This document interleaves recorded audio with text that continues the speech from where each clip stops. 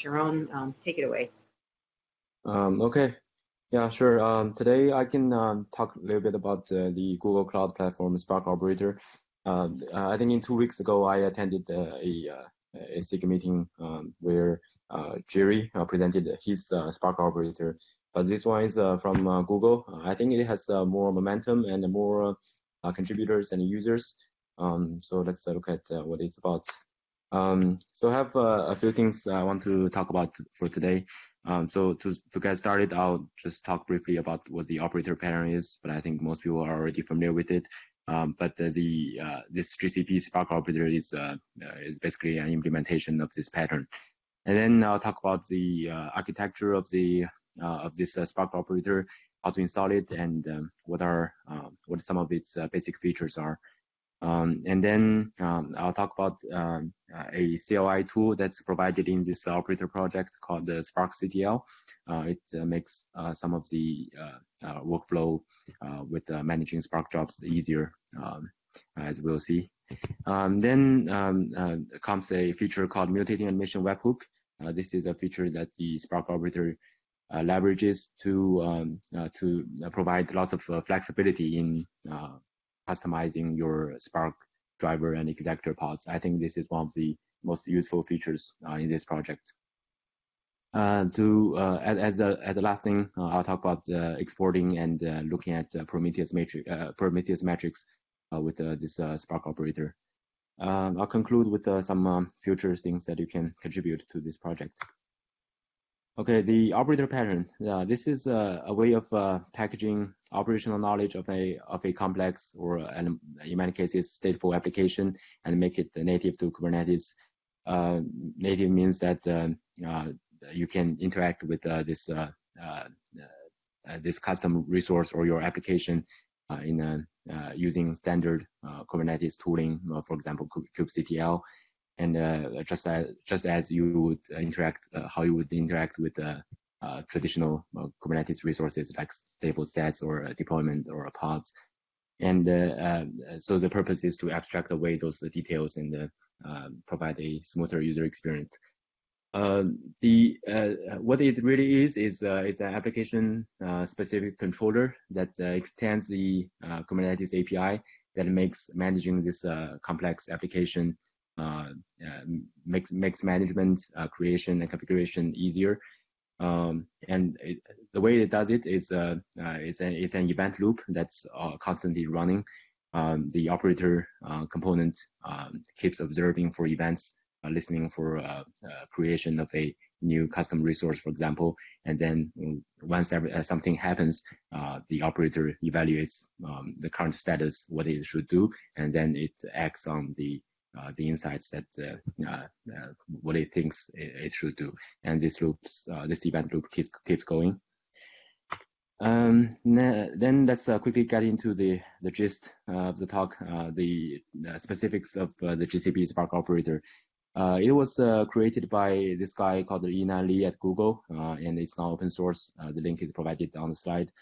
The approach that it takes to managing Spark jobs is that it creates two custom resource definitions, or CRDs, one called Spark application, another called scheduled Spark application. So those CRDs represent abstractions of a Spark job. And they are what make Spark jobs native citizens in Kubernetes. You can, as we'll see in a minute, you can interact with the Spark jobs, manage them, and monitor them using standard tools. Yeah, the goal is to streamline the creation, management, and monitoring of Spark jobs. Let's take a look at the architecture diagram of this project. So the way it works is that you would document your Spark job application, Spark job specification in a YAML file. So here in the example is sparkpy.yaml. We'll see an example of this, the content, what the contents look like in a minute. But once you have the Spark job spec documented in the YAML, you would use kubectl or Spark CTL that we'll talk about. Use these CLI tools to submit your YAML to the API server. And once the API server receives your request to, for example, create a new CRD Spark application or scheduled Spark application, there's a component called controllers in the Spark operator that would get this request and assemble all of those configurations and pass them to another component called submission runner. So what the submission runner does is basically there's a translation going on, because in the YAML you have all those configurations that you want your Spark job to have, and then the submission runner is translating those configurations into a Spark submit command, and it runs that Spark submit command by talking to the API server, and then the API server would in turn create the driver pod, which then would launch executor pods depending on your configurations. There's also a component called a pod monitor that keeps monitoring the pod events. There are also optional components, mutating animation webhook, and that we'll see in a little bit. The basic features are because it uses a YAML to document the spec of a job. So the YAML is declarative in nature. It's easy to do things like version control. And because under the hood, what it really does is it runs a Spark submit command. So everything that Spark submit takes of those configuration options, the Spark operator also supports. You only need to figure out what you need to put in the YAML. The translation, you just need to know that. There's a good documentation. It's easy to figure out. It also supports a cron-like scheduled Spark jobs. So that's what the CRD scheduled Spark application is for. And the interesting feature is mutating animation webhook. The operator uses that to enable pod customization. You can mount config maps or volumes in your driver and executor pods. We'll see that in a few slides. You can also use the Spark operator to enable automatic job resubmission if you would like to change the specs of an existing Spark job, or to restart it if upon failure, if that's what you want. At the end, it also supports exporting Prometheus metrics. This is an incomplete list of features, but I think these are what the main things are. Let's talk about prerequisites. It requires Kubernetes 1.8 and above because it relies on garbage collection of customer resources that's only available starting 1.8. And if you would like to use mutating animation webhook, then Kubernetes 1.9 and above is required because this feature is only becomes a beta feature starting 1.9. And exactly what distribution of Kubernetes you install the operator in doesn't really matter. Personally, I've used it on GKE and OpenShift. Both worked fine. How to install it? It's easy to install because there's an incubator chart on the central Helm charts repo. You basically add the repo, Helm repo, and install it. Just what you would do for any other standard chart. And there are other options to customize it. For example, you would like to install it in a different namespace, or there are some components that you would like to enable or disable. But you can look at the link. There's a concise documentation that you can look at. I won't go into details here. Now let's take a look at a sample YAML, what it looks like. So here, so basically you would like, you name your Spark job like SparkPy, and you would like to run it in default namespace. That's where you specify your namespace, and you provide your image, your main class, application file, so all standard things. Then you can configure a driver pod to with some memory resource requirements, what service account you would like to use, and how many executor instances you would like to launch, and resource requirements for executor. So this is a very simple YAML, and you can have all sorts of other configurations too, as long as the Spark Submit supports it, and you figure out the corresponding spec in the YAML. But yeah, this is what it looks like. The basic operations, very easy, because now the CRDs are there. Then you can just create a Spark job, for example, just as you would create a pod. kubectl apply the YAML, and to list all the jobs, k get Spark applications, the name of the CRD. Yeah, to get other details, for example, events, you can do a describe, delete, yeah, very standard things. Let's now look at the custom CLI tool provided in this project called Spark-CTL. So here I said it complements kubectl to make some operations easier, but I would say that it can fully replace kubectl when working with Spark application or scheduled Spark application CRDs, because because everything that kubectl can do, Spark-CTL can do, and it makes things easier. For example, listing all Spark jobs, you can do Spark-CTL list, but with kubectl, you would have to do kubectl get Spark applications, things like that. So it's longer, but this here is shorter. To get the status of a Spark job, Spark-CTL status Spark Pi, again with the kubectl, the command is a little longer. To get the events, again it's shorter, but with kubectl, you have to do a describe and Spark application, things like that is longer. And getting Spark job logs is again a one-liner, but with kubectl, you need to first find the pod you would like to, the pod corresponding to your Spark job, and then get the logs from that pod. So it's two commands, but here it's one command. Yeah, just some syntactic sugar that makes your job a little easier. Besides that, there are a few other features. Spark-CTL also supports port forwarding to view the web UI.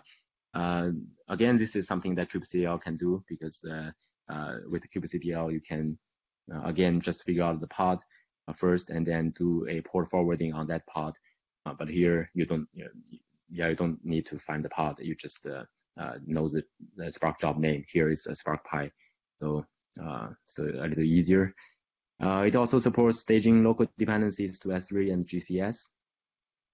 So for your dependencies that you specified in your Spark Pi YAML, you can specify your GCS bucket or S3 bucket to upload them to a remote place. But you need to configure your authentication and stuff upfront. The details are in the documentation, which I won't talk about here.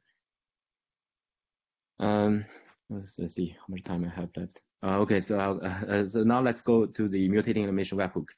So this feature is it's a feature about of Kubernetes itself rather than the operator, but the Spark operator leverages this feature to enable flexible customization of pods. What this feature is a so-called animation controller that intercepts requests to the API server and modifies an object before the object is persisted. As I mentioned, it's a beta feature in 1.9 and above.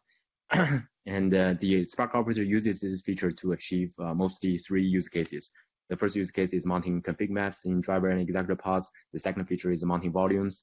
The third feature is setting pod affinity and anti-affinity, things like what nodes you would like to run on, or which nodes you would like to avoid. Let's look at a few sample use cases. So when would you like to mount config maps in your Spark job pods? So here's an example.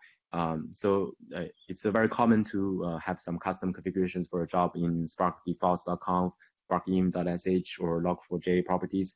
So these files are very common, and in order to have these custom configurations in your Spark jobs, you need to have them available in the pods.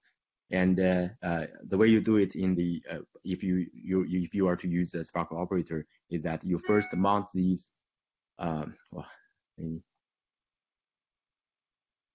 So you first mount these files as config maps, and then in your YAML file you simply refer to that to the config maps that you've created. And then when the Spark CRD the Spark job is created, those config maps that you've pre-mounted would be automatically mounted inside the pods, inside the driver and executor pods, and then your Spark job would be automatically configured as desired.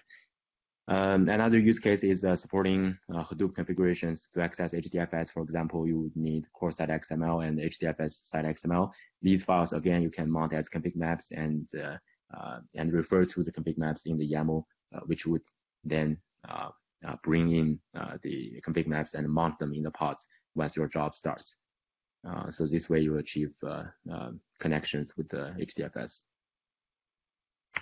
Another use case with the mutating emission webhook is mounting volumes. So here a use case that I've encountered myself is in the use of Spark History Server.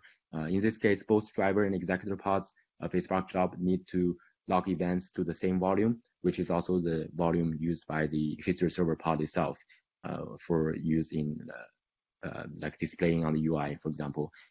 So here, for example, I have a PVC volume, and then in order to have the driver and executor pods log to that volume, you need to have this driver.volume mounts. You specify the name of the volume that's available here, and then the path that you would like to mount the volume at. Yeah, this way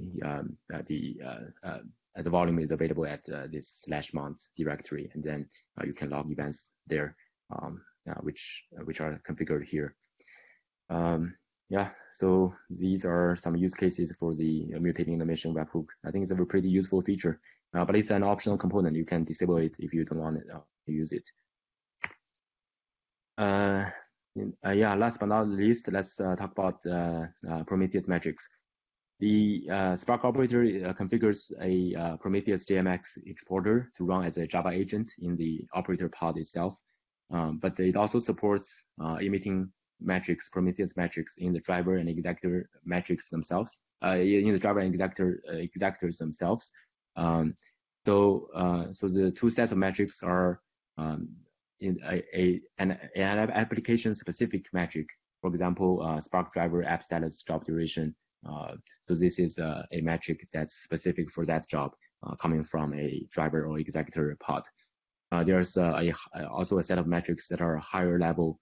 For example, Spark app running count. So these are metrics that are specifically provided by the operator pod itself. So these are application metrics, application level metrics. But know that to expose driver and executor metrics, so the first set, your Spark application image that you specify in your YAML that needs to contain the Prometheus JMX exporter Java agent jar. Otherwise, the metrics won't be exported. But once you have that jar available in your image, it's easily configurable to have those metrics exported. Yeah, here's a sample YAML file that configures the driver and executor metrics to be exported. So these are for the first set of metrics that I showed in the previous slide. The operator pod itself already configures itself to export application level metrics. Yeah, this slide is just the general thing about how you would look at those metrics. You can look at them in the Prometheus UI, or for example, you would like to verify the list of metrics exported by the Spark operator pod itself. Then you can find the pod and then do a port forwarding on that. The default port is 10.254, and once you have that port forwarded, you can go to the metrics endpoint to see the list of the metrics, the application level metrics that will be shown here. The same is true for the driver and executor metrics. You can also look at them there. Yeah, the future work is that the current status of the project is that it's fully compatible with the Spark 2.3 and 2.4. It's been tested with the 2.4 release candidate versions, and it's currently alpha, but it will be upgraded to beta once 2.4 is officially released. So here at Lightbend, we are actively evaluating and contributing to this project. So our past contributions included the Helm chart and the integration with the Prometheus and Spark History Server. The project is still in its early stage, and it requires lots of testing to make it mature. So more integration tests are a thing that needs to be added. and we are also working on that. Also, Kerberos support that's currently lacking. Also, Spark CPL doesn't have very good support for scheduled Spark application. That's also something to be added. Just a few words about the team I'm in. I work at the Lightbend. The team I work in is called Fast Data Platform. So we are the product is a curated, fully supported platform that helps developers design, build, and run data pipelines. And our emphasis is on streaming data. So data that moves in real time, and Kafka is obviously a very important component. But our entire architecture is built on top of Kubernetes. We used to be based on Mesos, DCOS, but now we are re-pivoting on top of Kubernetes. And Spark Operator is our well, at least for now, our project of choice to managing Spark jobs on top of Kubernetes. Our release is going to our upcoming release is going to use OpenShift as our Kubernetes distribution, and we've been testing on OpenShift with the Spark Operator and all of the Spark related components, history server, for example. And currently it's looking good. So I think this is a promising project and has a lot of activity. So I encourage you guys to try it out and maybe consider contributing.